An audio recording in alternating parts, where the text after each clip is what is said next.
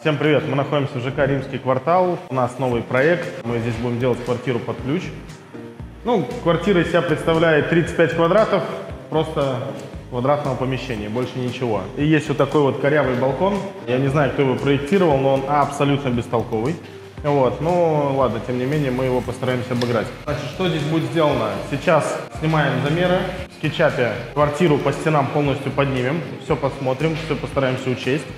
Я думаю, что я пока предполагаю, может быть, все изменится, то, что здесь будет санузел, который мы чуть-чуть уменьшим. Для квартиры в 35 квадратов такой санузел не нужен. Вот эти места тоже застройщик так делает, понятно, временные стены.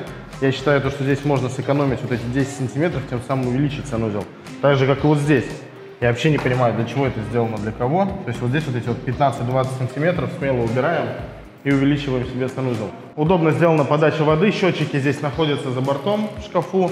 То есть у нас сюда входят только краны, соответственно, мы здесь нарастим, дотянем вот до этого места и там уже будем ставить либо гребенки, либо напрямую пойдем, будем смотреть там. Полотенцесушитель будет по-любому электрический, никакого водяного, это все не надо.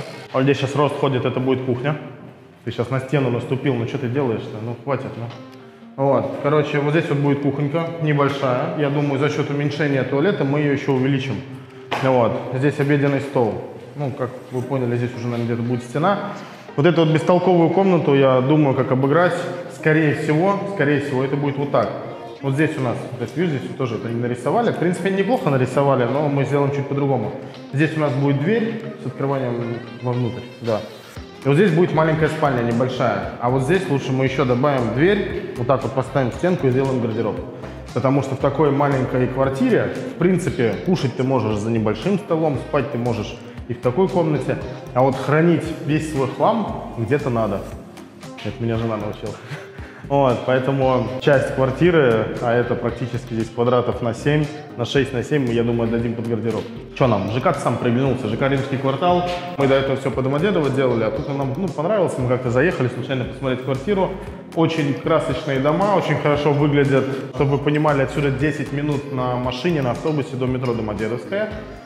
Под окнами у нас будет, видите, там уже есть детская площадка. Под окнами здесь будут 2 детских сада и школа. То есть, очень перспективный район. Я думаю, когда он вырастет, достроится, разовьется, здесь будет очень классное место. Еще мне очень понравилось то, что здесь дворы без машин. То есть под ЖК сделаны огромные большие парковки. Они не продаются, они бесплатные. То есть ты можешь приехать, поставить. Да, у тебя нет конкретно своего места, но тем не менее ты можешь приезжать, ставить на подземном паркинге, оттуда уже на лифте подниматься домой. Круто. Все, будем работать.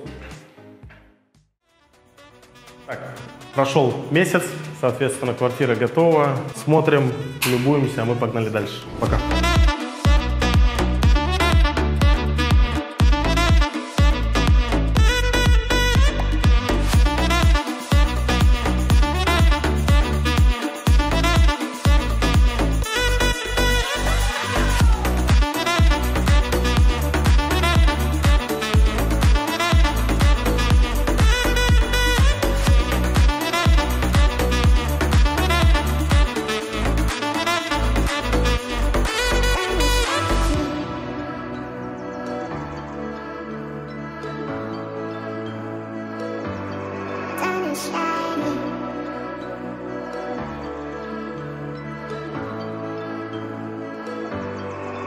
Shine.